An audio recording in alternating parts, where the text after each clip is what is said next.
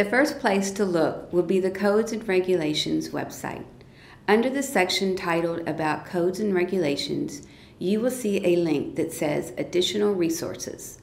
This page has several different resources for people looking for home repair programs, housing stabilization programs, and other community resources. Once you have looked through these, if the resources you are searching for is through the Office of Housing and Community Development, reach out directly to their office and work with them to fill out the necessary paperwork.